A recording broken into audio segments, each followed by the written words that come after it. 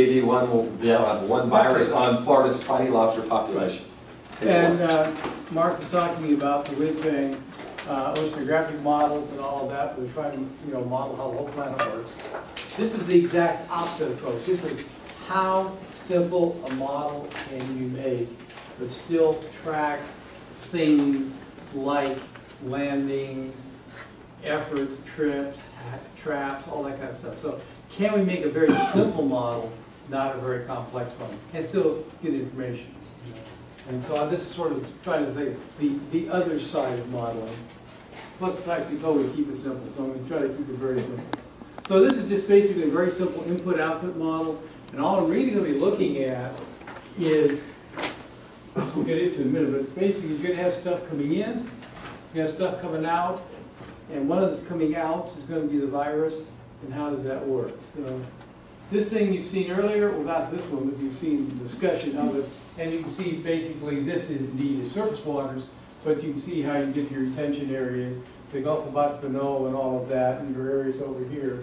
And for the most part, it's not a Florida fisheries, what it comes out to be. And this is just putting it in context. This is the lobster landings from FAO, and what it shows, the white boxes, that's the U.S. It used to be a Cuban fishery, but now it's a Bahamian fishery. And with Cuba, we're about fourth in that. Nicaragua is coming on, and the discussions about if you ever start fishing Nicaragua, start fishing the adults down there, start fishing that spawning stock, well, guess what? They do fish that, and it could get interesting.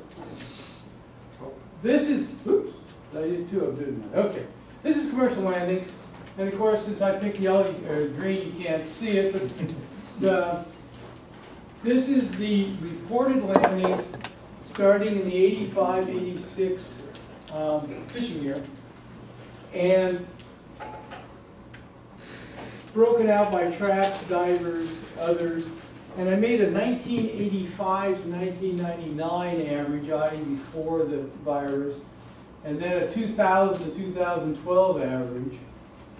And that difference up there comes out to be about 27, something like that, 27%. And that's not too exciting. I mean, yes, we have drops like that. But if I look at the recreational, and I do the exact same thing, except there I can only do it from 92, I get the same percent change. So if the same percent change is on the recreational side as on the commercial side, it might be real, as opposed to just some changes. Because we have lots of changes going on, but it actually comes out, in my mind, okay, there's 28% on this one. And so what you've got here is something is different in this last decade or so than before.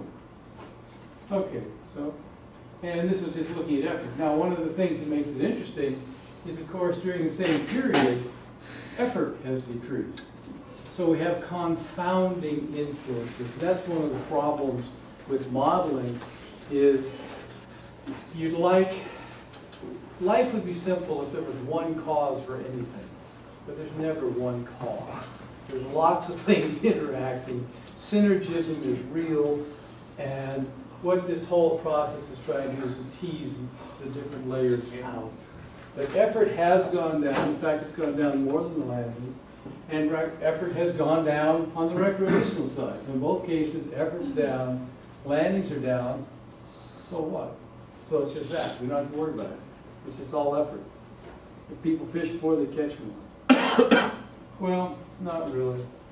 So that's really what my whole question is even though I got these confounding influences out there, is there a way of sort of unpeeling the onion and doing it? Can I actually identify any kind of a viral influence from changes in effort, from changes in regulations, putting in things, the usual stuff. Okay, so this is just a simple model. This type of model has been used in the, oh, you bent it around. Okay. This type of model has been used in the Caribbean for lobsters by us, the United States. It's been used in Mexico. It's been used in Cuba. And it's been used in the Bahamas. So it's a very common type of model. It's just input and output. I mean, this is really nothing more exciting than your wallet. You get money in, there's some money in your wallet, you spend money. That's going out. Question is, what's in your wallet? And since it's not constant, it's always changing, you'd really like it to, in math, you'd like to have a positive first derivative, i.e., you'd like to not be broke. That's all it is. That's all we're trying to do. So now what it's trying to do is, the point is, we have landings for all these years. We have them by year. So it's going to try to match all of those. We have these various indices, including the ones that are down here that it's not showing.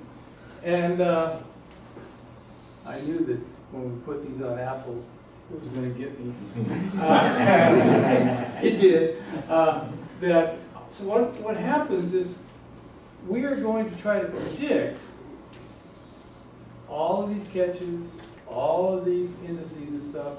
And all we really got is we got some effort. That's what's going to drive this.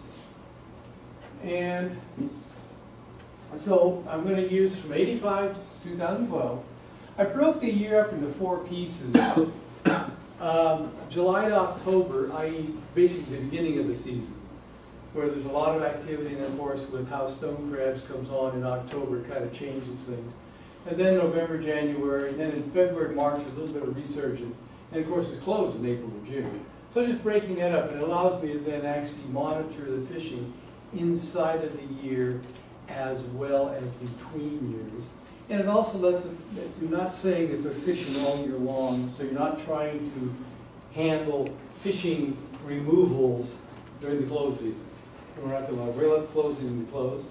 It's broken up into recreational, it's into trappers, divers, others, attractants for shorts, and attractants for legal size. So those are the 6 categories we're trying to track. And then again, the various indices. So we're trying to take that, and out of that, come on. So all we're trying to do is we're going to throw in an initial population size. And I have no idea what that is. So I'm going to put in a little number, I'm going to put in a medium-sized number, I'm going to put in a big number, put in a big, very big number, and I'll see what I get.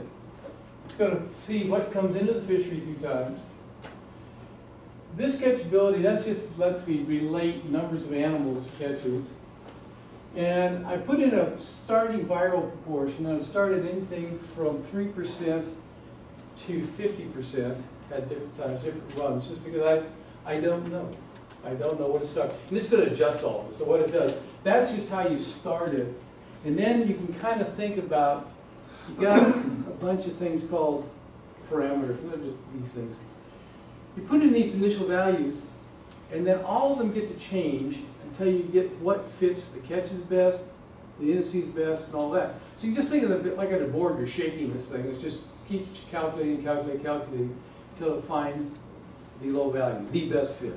And that's all it's doing. And then like I say, we do it with different starting values and different rates of the prevalence. And what happens? Well, this is what the whole thing looks like pictorially. Now, if you remember, Mark had a really cool one. He had all neat little boxes. Mine's very simple. It just says recruitment comes from 2 sources. You have external, which is from Mark's talk this morning, the bulk of it, and there probably is some local. That doesn't really make a whole lot of difference at this point. That gets you to settlement. Settlement, once they've settled, they either survive, they can die later on as juveniles, or they can die from natural causes. You know, fish eat them, all the other things that they're going to die from. And they're talking about, you know, suitable habitat, things like that. That's this arrow. All those deaths due to everything else other than the virus is that arrow. And then you get up here to where they are now big enough to start fishing. And, you know, the guy's range is bigger. And again, they're either going to die of fishing, or they're going to die of natural causes, or they're going to still be alive. So really, it's nothing more than coming in and going out. It's a very, very simple input-output model. Now, it's got a few things. When you look at the actual details, it's got 150 different things that get buried. And that's just because you got 112 recruitment values. So what you're looking at here is, you got, think of 150 little boxes, and they're trying to predict 507 data points. That's all they're doing, nothing more. Just try to figure out what these little guys are doing. Okay, did it work? Well, you can't really see the green, but the green are predicted values. And these, the blue dots are the observed landings for the different times of the year. There's 4 of them per year. And you'll notice that every one of the green is exactly matching the blue dots.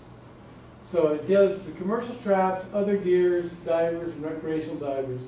Now this, remember there's only one season as far as recreational diving. It's only the first part. So that's why there's a 3 down here. But the point is, you're fitting all of your catches. So even though we're just shaking this thing back and forth to see how it fits all of those. It fits the shorts. And on the various tuning indices, it doesn't fit them very well on the legal size diver transects or the time survey. That one it doesn't fit. Come over here,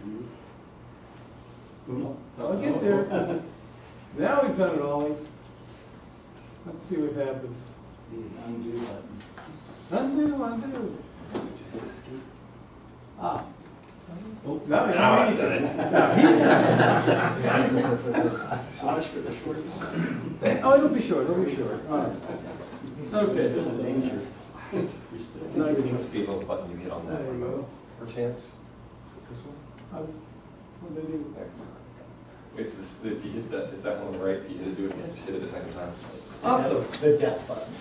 Definitely. Okay. But as you'll notice up here, the observer data, like I say, the observer data fits quite nicely. The skin up there, it fit. Now we'll go. Now we'll go to the next one. That was really challenging. The next one.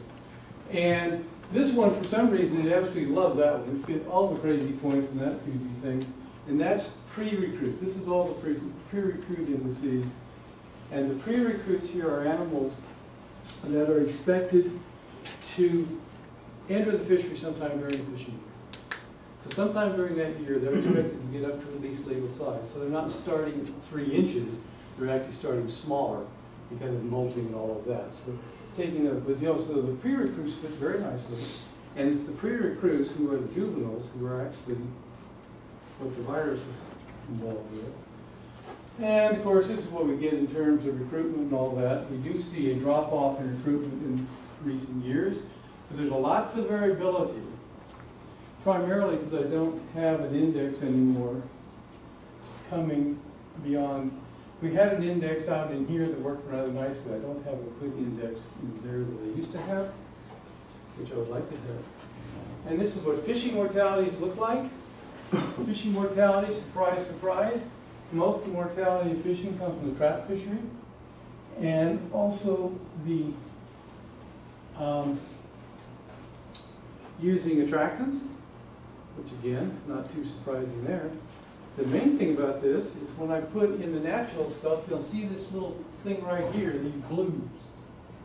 That blue out there is actually not quite close to the same size as the trap fishery. And that blue is the viral deaths.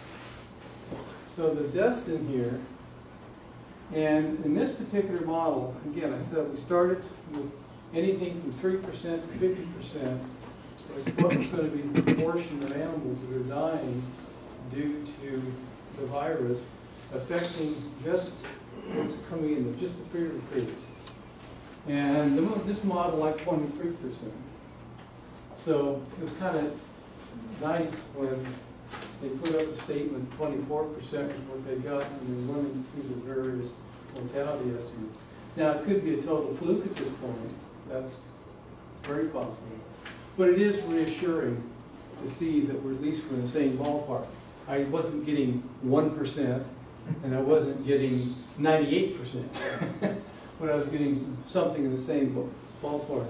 Now, one thing that's very weird about this is because, and this was discovered in the 1999, was the fact it's knife edge. There's probably some kind of a ramp up from before, but we have no information on that. But we also don't have any information on what would be the annual prevalence rate, because then we could actually fit what the annual prevalence rate was, not just an overall blanket. Right now, this is just an overall blanket that says, okay, on average, in order to fit landings and everything else, the best number to account for that was 23% of recruitment. So after they quote, once they've been, what would have been coming into the fishery, 23% of them get taken off before they actually get into the fisheries, what this model says. So it's like I said, it's a very simple model.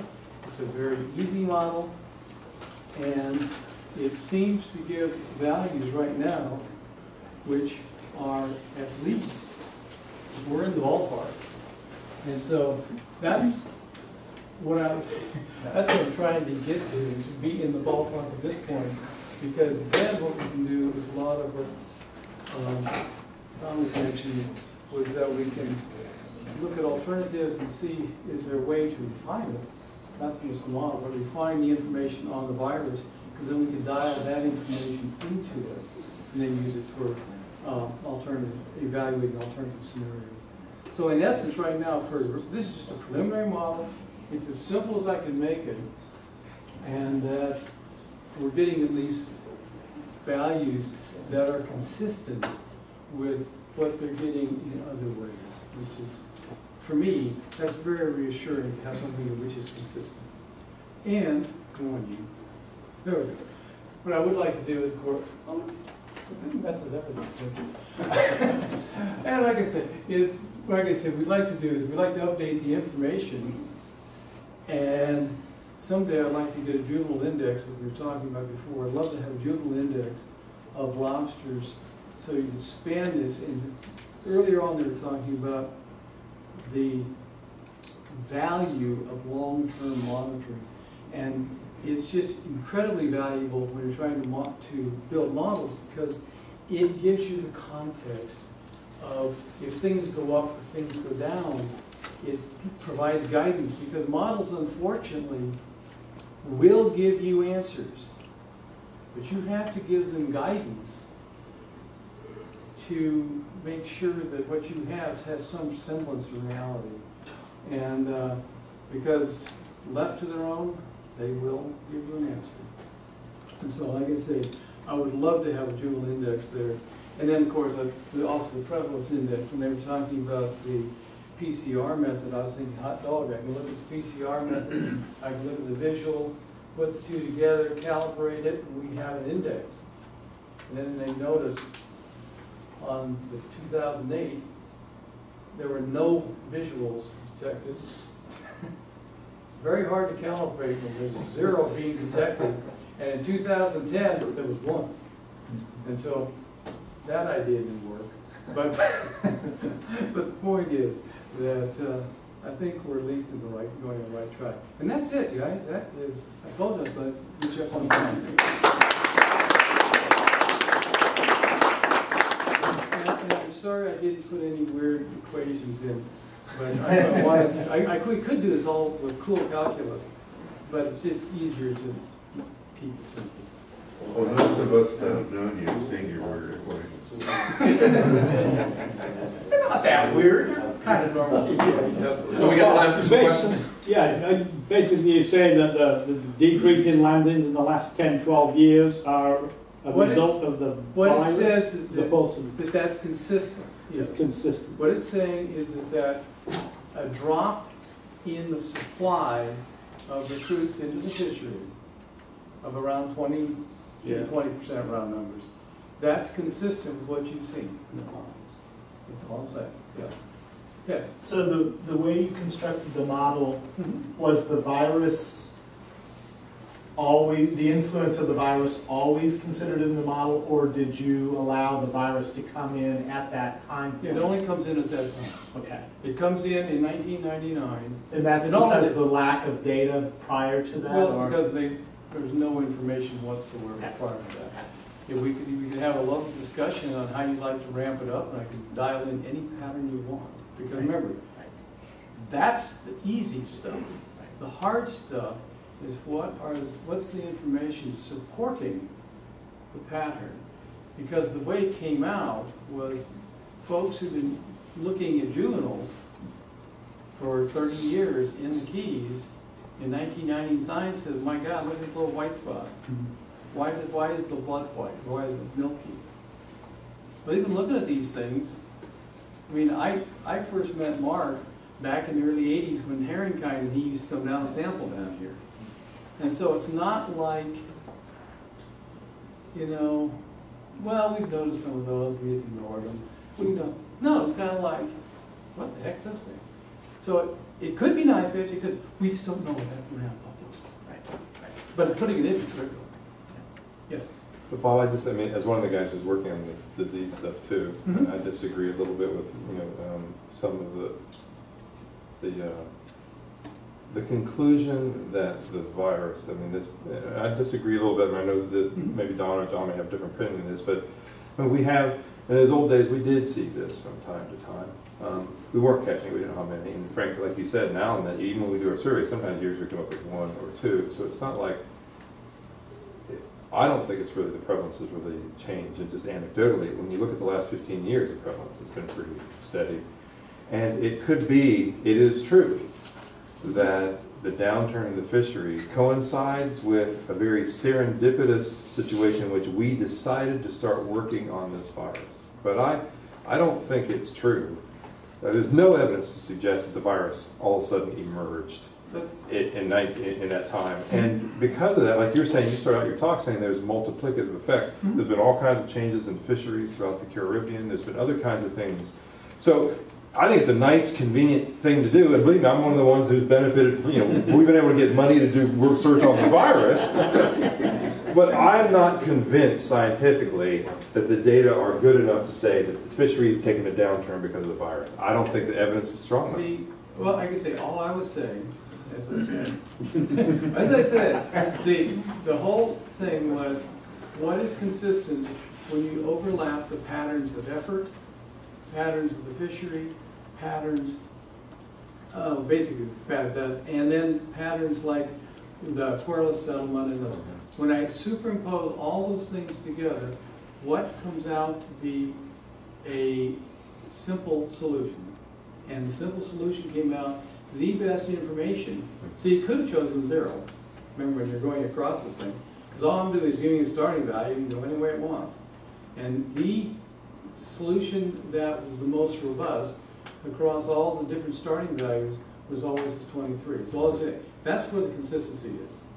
Now, as far as prior to that, it would be very nice to have information on that, but as you're saying, the visual detection has such low resolution that you just don't have it. Right.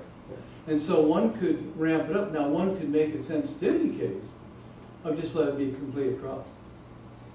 Have 8% across all years and see how that would shake out. Or take this model and look at populations with and without the virus. That might be another interesting way to evaluate to see how much the virus in other locales, if we had this similar kinds of data, would predict this. It might be just another approach, perhaps. We can't get the historical data, but we might be able to look at it in other places. You will note that, remember, in the late 80s is when Cuba drops off. They blamed that, of course, on Hurricane Mitch. If you look across that rise, you do peak out in that late 90s is when it peaks out for the Caribbean in toto. And then you start getting a decrease. You get decreases in most of the fisheries, including the Bahamas and Nicaragua. Right. Even though Nicaragua was increasing, it actually says decreasing. Right. So it is kind of in that time period a widespread phenomenon. That's right. And that's why it really could be, I mean, I think that an equally good explanation is changes in spawning stock biomass in the Caribbean-wide kind of area, that we've reached a point where, you know, the spawners are, you know, we've reduced them down to a certain point that we're at a new equilibrium. I think that's an equally viable explanation then we for would the expect change. to see you expect to see a drop off in the settlement. If the settlement index, and I've placed collectors all over the Caribbean, Mhm. and I can tell you there's a hell of a lot of variance. I'm not convinced Well, that our settlement index Tom- really works everywhere either. No, Tom and I have had this discussion. Yeah. Tom's told me many times about the fact, you know, you get one or two, and it may be bigger, maybe not. Yeah. And how long is it? How long do they stay on it before Sure. moving off? So Yeah. when you collect it, how long have they been there when you know, all Yeah. this stuff? So you get- I don't disagree on this. I just, in a public forum, when there's you know, fishermen here, I also just want to say, I think there is some disagreement. Mhm. I would hate to see everybody walk away from this and say the virus has caused a downturn in the last 10 years. I'm simply saying we still don't know. It's a possible explanation. I agree completely. All I was saying is I'm looking for consistency among things, and I found it to be honest with you, a complete fluke that we got the same values. Yeah, yeah. No, that's And that's perfect just for what we that's thought. serendipitous. I was hoping to get something in the same ballpark. So I was hoping that, you know, with you guys were getting something like with the PCRs of 28 and 30 and 39, I was hoping to get something, you know, more than 10 or 15. But to have the two come out, that was just kind of it was interesting. Right. Yeah, I'd like to, so when Mark's in there saying, we don't know what it is, we agree. We're having a discussion Yeah, over okay, different that's things. But if it was the virus, there's not much we can do anyway. So that's not really helpful in it. So we're sitting here with the situation where landings are down 30%. What can we do? We have fewer lobsters making it to legal size. Are there things we can do to improve the price, the landings of what we have left? So that's really probably the action step of where working with the fishermen and regulations would come into place. We've got a situation, what can we do now? You're not going to go out and vaccinate everyone? Could the landings be less? I'm not sure. I saw on one of your diagrams, the landings falling off at a point, and isn't that about when the trap certificate program came in and you No. reduced effort? No, the trap certificate program came in 1993. I'm supposed to go and tell you too, but 93 was actually implemented. Right, And but there was a drop in effort. But effort's been dropping for, well. right, it dropped greatly up until 99.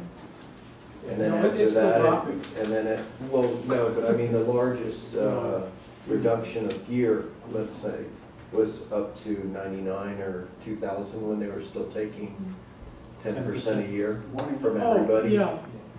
That was, okay, that was, I'm sorry. You're talking about okay, you're talking about the reduction in trap. My brain is thinking reduction of individuals. Right, no, I'm saying, And so that's continuing. Yeah, the trap reduction, it continued until, as you say, 1999, and then from then on, it was pretty much in a hiatus, and then there were some sporadic adjustments right, small. after that.